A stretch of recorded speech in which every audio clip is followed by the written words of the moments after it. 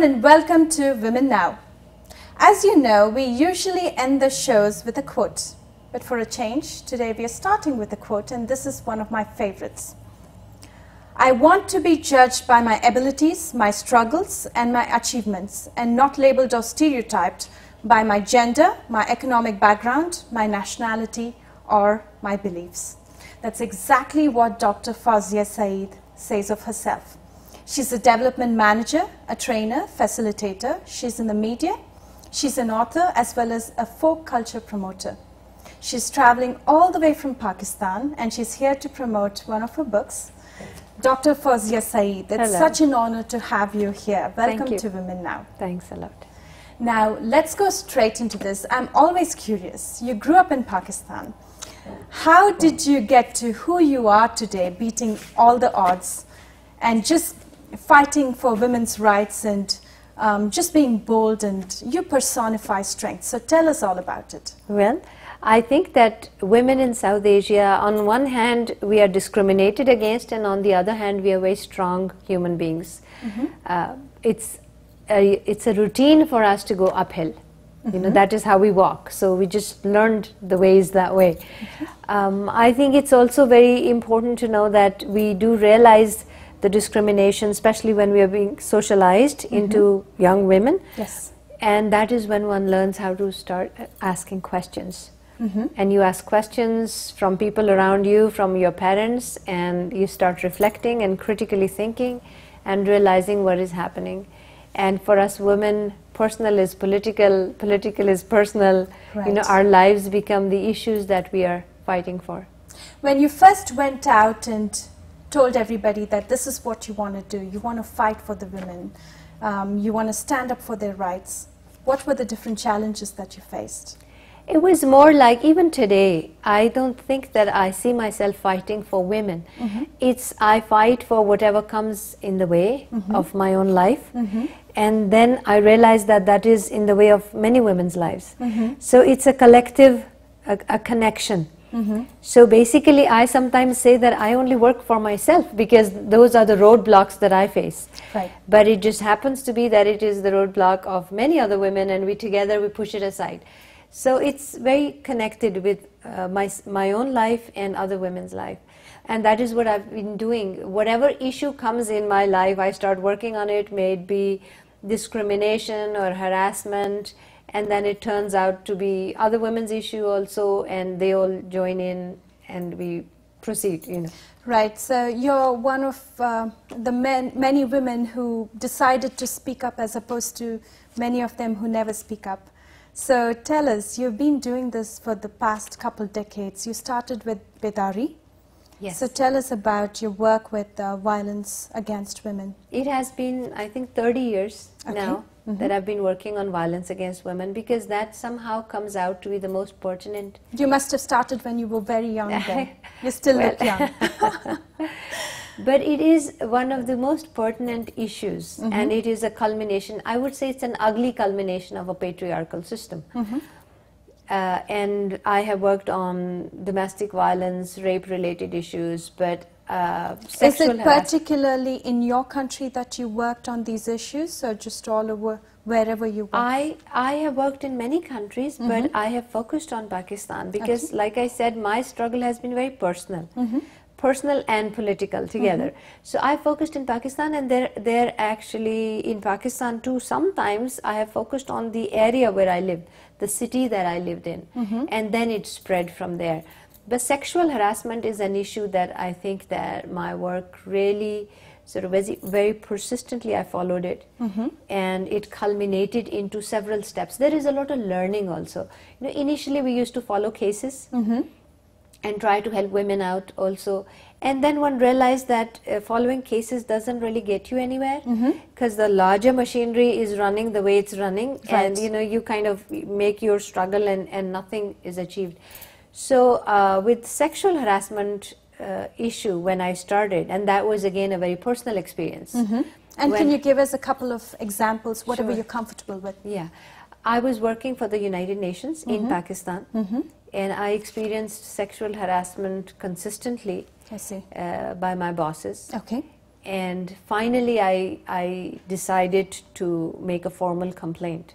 And was it just by yourself or with a group of other women? The decision was first mine, and then gradually a lot of other women, I realized, were also going through the same thing.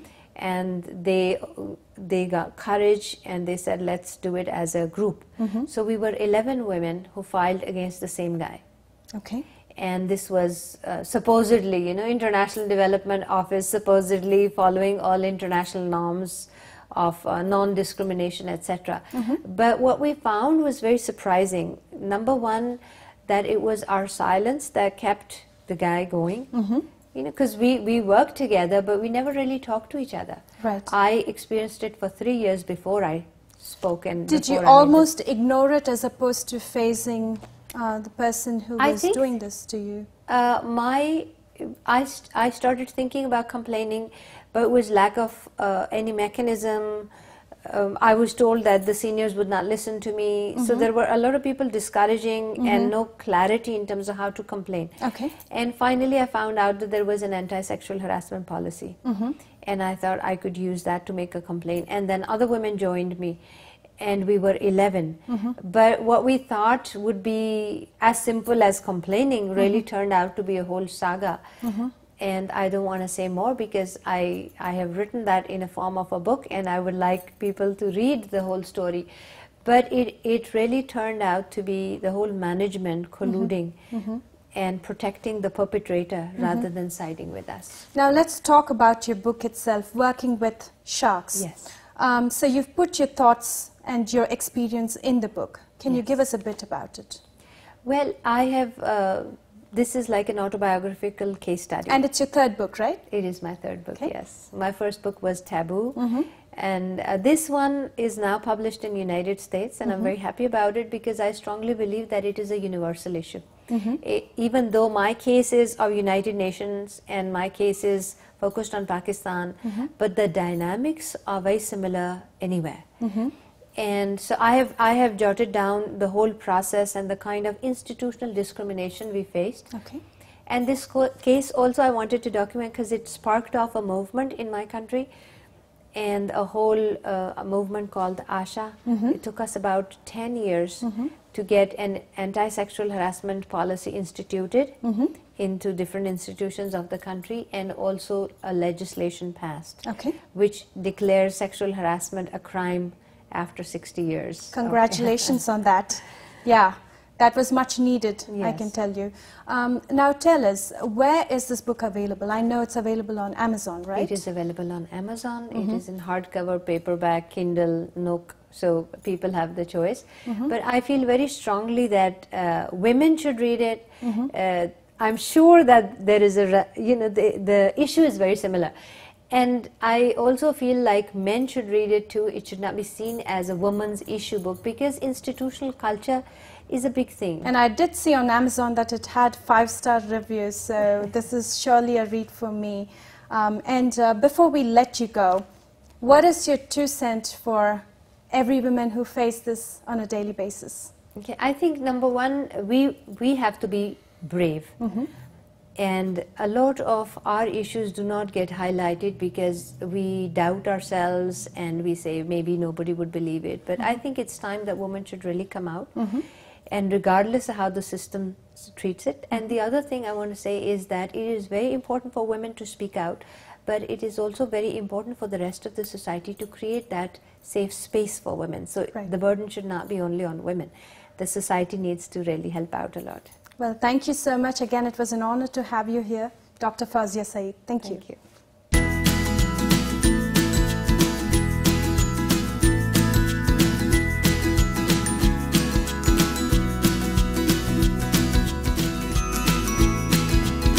You're watching America's first South Asian TV talk show. Don't go away. Women Now will be right back.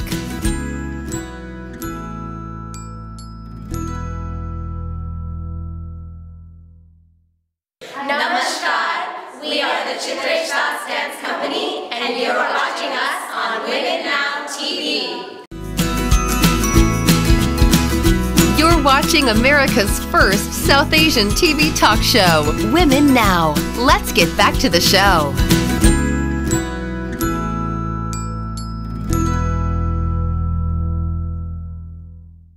Now, where can you hang out with VCs and startups in a rather classy atmosphere? Right here at the Startup Demo Plus Pitch, and we're reporting to you directly from Drake SF. We're now talking with the founder of Applause, Mr. Jose De Dios, and Applause is the main sponsor of this event. Now, Jose, tell us, why concentrate on 25 companies as opposed to something large scale? Right, so the premise behind 25 companies is 25 is a good number. It's a quarter of 100, right? And so what we do is we give 25 entrepreneurs the opportunity to come down here, demo their product. Of those 25, the investors go and they pick a certain amount, whether it's 5 or 10, to pitch them here in this room. This is a wonderful room for that. So, and did you have to go with a classy setting for the 25 companies as opposed to maybe having it in an expo hall? So what's the theme behind this? Good question. So the reason that we do it in this classy setting is, of course, we want to bring class to the startup world. But these poor folks, you know, they really work very, very hard on their projects, and they don't have a lot of money. A lot of them are bootstrapping this. They're paying it out of their own pocket.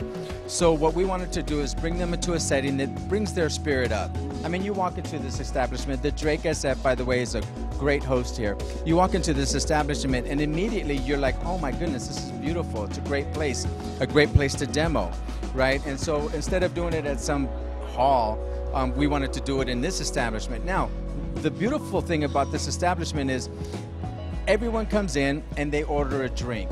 They get to socialize as opposed to it being a stuffy kind of hall kind of a thing. You get to socialize with people. You get to go ahead and talk to the different startups about their business and just make it more personal, right? So that's why we chose this place. So tell us, what is that one specific thing that you're looking for in companies today? I'm looking for a serial entrepreneur. I bet the jockey, not the horse. I want to see a management team where at least half the people involved have done it before, from initial incubation of an idea to an exit event of some sort. So do you think there's some kind of entrepreneur attraction, if I may? Do you believe in somebody who's been there, done that, who looks very wise as opposed to a 19-year-old kid who's just out of college and has a really cool, brilliant idea? I'd be willing to bet on a 19-year-old kid who has a really cool idea. If they're a Steve Jobs or a Bill Gates or a Mark Zuckerberg type of person who's really passionate, really committed, and definitely a subject matter expert in what they're pitching. Tell us about your company. So we have a company called Robit, and it is a do-it-yourself distribution platform for film, TV, music, books, video games, and comics. And you're obviously here to look for an investor. Other than just the investment part of it, what else are you here for? Actually, to introduce ourselves to San Francisco, since this is only our second time here in about a year and a half. Where are you based on? Based out of LA. Okay. So we're kind of coming north, which is good. Yeah, something a little different. Yeah, and yes, we are here to meet investors and let them know about what we do. Jill, tell us about your company. Hi, we're Dragon Girls Hot Flash Collective, and we make a remedy that will replace hot flash medication as it is now. Our competition is pill form. Pill form medication takes it uses a lot of chemicals that after long periods of time give you serious side effects. Our remedy has none of those chemicals. It's fast, it's topical, it's effective, and it's something that we believe will make a complete replacement in the current prescription medication for hot flashes. So is this going to be your pitch to the investors too today? Yes. Okay. So do you really believe in the 8-second rule that, you know, you impress an investor in 8-second period of time, or do you like it more descriptive like this? There are different ways. An 8-second pitch is really good because it keeps you on point so that you could talk about the really strong points of your business. A long, more discussion gives you more information about the product. So my product, our business is part of a collective, and we work with membership. So a more descriptive kind of a pitch would help us to grow our membership. So Manny, you're an investor. Tell me, what is a great company for you? in very early stage when they're getting started. We invest in early stage startups. Realty Shares is one of our most recent investments, and we like them because they actually gained some traction before they went out and raised money. Okay. And is there a certain quality in a company that you look for? Is it the team, the product, the service, or just their pitch? Large markets. Get into huge markets and want to exploit it early. Then have a team that will actually execute on the skills that are needed. I think that's a good two qualities. You get past that, then there's other things. Now, there has been ups and downs in the economy, as all of us know. Where is investment heading these days? What's hot? You know, I'm still a strong believer in real estate. I'm a big real estate investor, and we diversify our portfolio with early stage startups. Right now, crowdfunding platforms are hot, but I'm not one to give investment advice. Okay, you guys, so if you're an investor or a startup, you know exactly where to hang out every month. Yep, you heard it right. This event is every month. And if you need more information about this event, you can get on our Facebook page, facebook.com/womenow.tv. Now, the party has just begun, so I'm heading back. Until next time, bye-bye.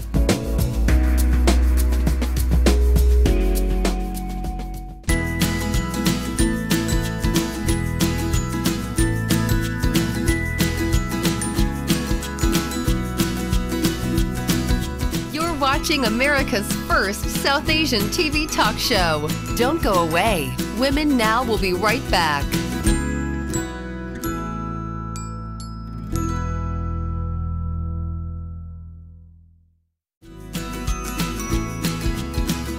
You're watching America's first South Asian TV talk show. Women Now. Let's get back to the show.